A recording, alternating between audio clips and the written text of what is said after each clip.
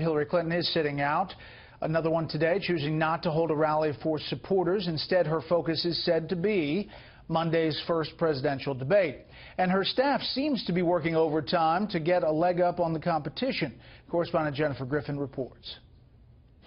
While Hillary Clinton stayed off the campaign trail to prepare for Monday's debate, an interview she taped with comedian Zach Galifianakis was posted online. Do you wonder what your opponent might be wearing? I mean, I assume he'll wear, that red power tie. Or maybe like a white power tie.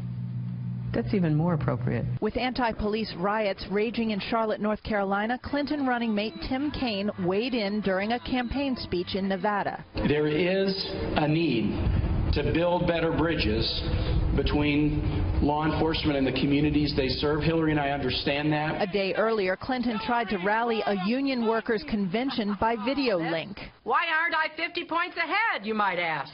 An answer may be found in a new NBC Wall Street Journal poll that shows Trump leading Clinton 41% to 31% in terms of trustworthiness. The campaign attempted to address that shortcoming in a new radio ad with First Lady Michelle Obama. It's the highest stakes, hardest job you can imagine. That's why I trust Hillary. Today, the Clinton campaign updated its tax plan for billionaires, a 65% estate tax.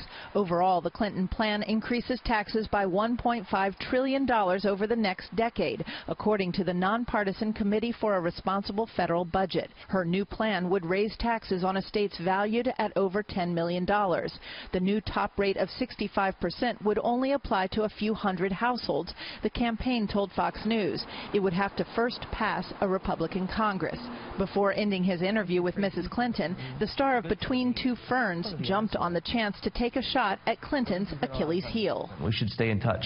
What's the best way to reach you? Email? You've got mail. The campaign is hoping she'll be asked about more than just her emails on Monday night, Brett. Jennifer Griffin with the Clinton campaign. Jennifer, thank you.